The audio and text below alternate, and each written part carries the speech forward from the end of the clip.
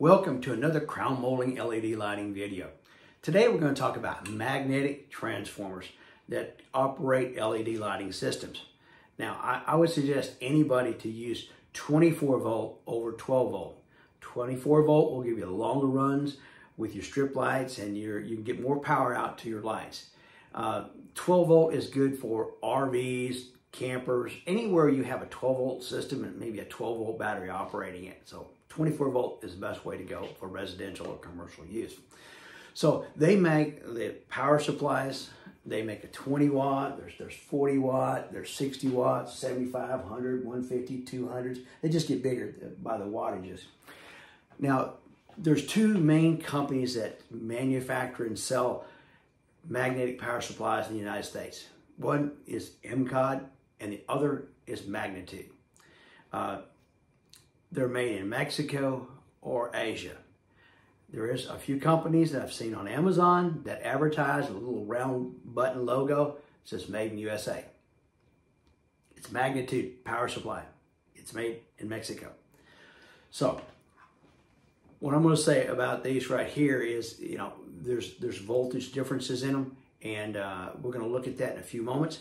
But right now I want to talk about the switching. This is a magnetic low voltage dimmer, and you want to be sure that you see an MLV to operate with magnetic transformers. And this particular one is a Levington. It's my favorite. It will operate up to 600 watts MLV, and it's voice activated with Alexa and Google and HomeKit and Siri. So, and you can program different light levels and times and everything else with this right here. And then it also works as just a normal everyday lighting switch or dimmer, okay? So anyway, use that with the magnetic power supplies. Now, if you don't care about all the whistles and bells, the voice activated and stuff like that, or having it on a phone with apps, I would highly suggest you using solid power supplies. This is made by Manual. Very, very good power supply. It runs very cool. The voltage is locked in at about 24.1 volts. It's very accurate. So you take this in conjunction and use it with a solid electronic drive or a module. And this is wired together. And then you operate that with a RF radio frequency type switch. This is one that we sell. It's my favorite. Nice thing about this is you don't have to have any wiring going back and forth across the room. This is a radio frequency, mounts to the wall. You can put a decor cover on it, very simple to do, and it talks to the little module that's hooked to the power supply.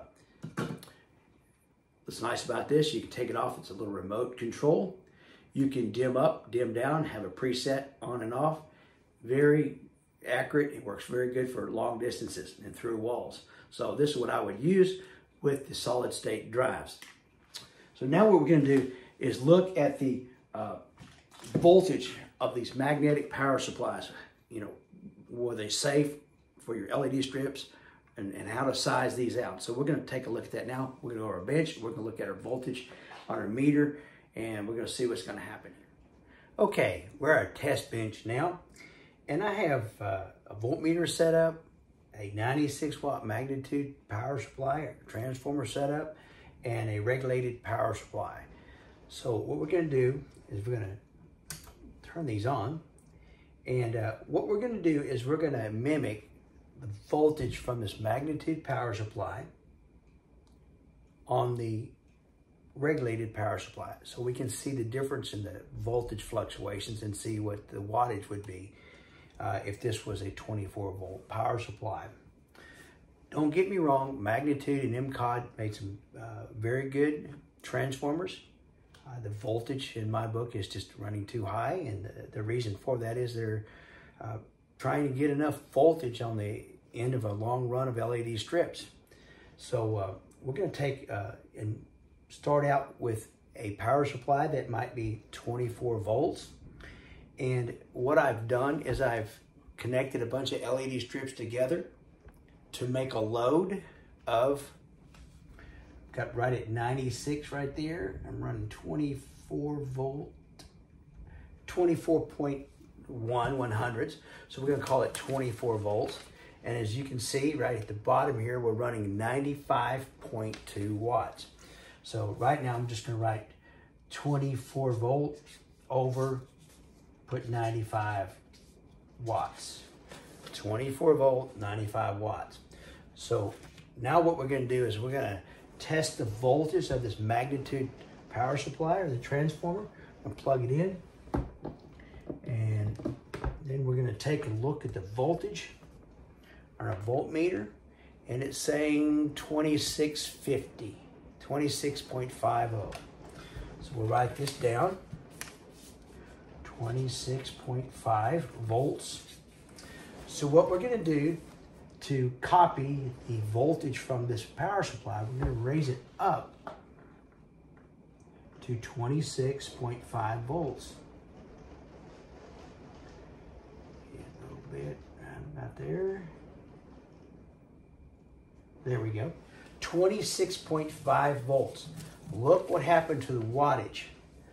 140 watts. So from 24 volt, we had a 95 watt load.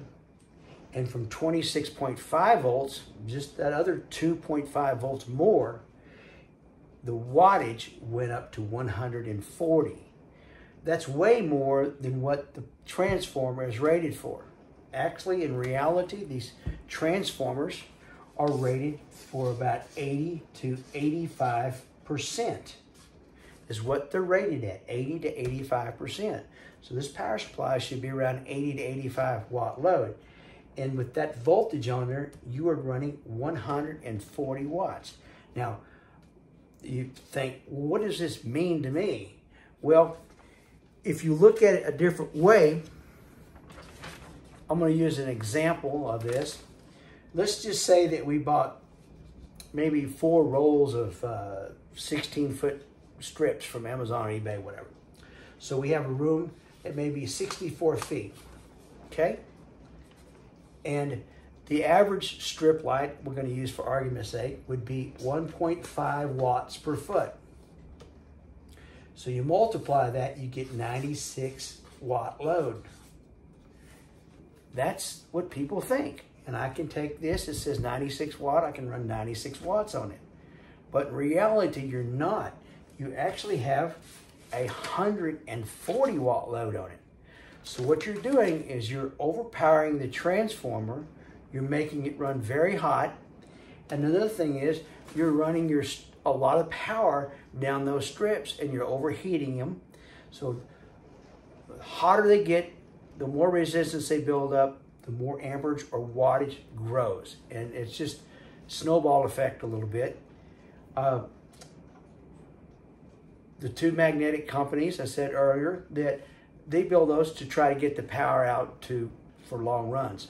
Now, the way to get around that is 2 ways. Number one is you don't buy a cheap $15 strip from Amazon or eBay or some other third company, because they don't have much copper in them. They're real thin. They're not very wide. This is like a 2 or 3 ounce copper.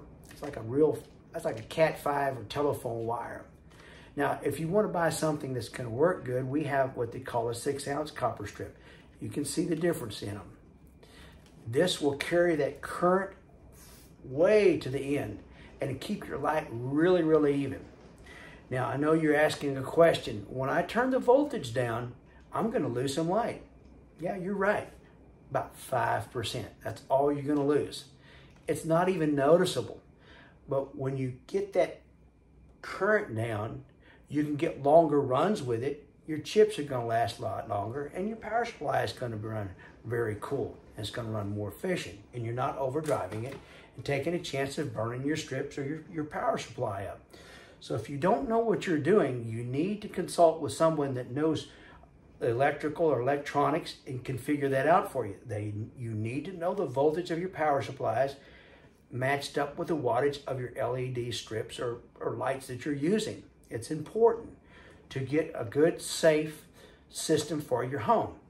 Now, that's what we do at Crown Molding LED Lighting. We build a good system. We size the LED strips for your home. A perfect wattage for a residential lighting system is 1.5 watts per linear foot. 1.5 watts per linear foot.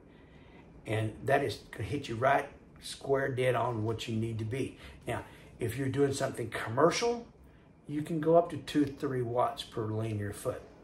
But remember, every time you raise the wattage up on your strips, and it's more than you need, you're having to buy a bigger power supply. You're having to use bigger wires, and you're having to use a heavier strip. So that's some things that you should know. And if you need that help, you're welcome to contact us at Crown Molding LED Lighting. Call us, email us. We have a quick quote page for you. We build the whole system for you. We solder the wires on the end. We cut them the length for you. You get the whole package. It's a plug and play, the blueprint, everything goes up perfectly. And we have tech support that we can help you. Any questions that you may have. Now, we pride ourselves on building a good system with good power supplies and wires, solder leads, connectors, and everything. We are building a power supply or transformer now, and it will be running almost dead on 24 volts. That's going to give you your strips cooler running, and actually you're going to get longer lengths out of it with the lower voltage. Look for the silver gray transformers. That's going to be ours. It's going to have LED Cosper LLC on them. They'll be available, like I say, around 4th of July. So contact us if we can help you at Crown Molding LED Lighting. Thank you for your time.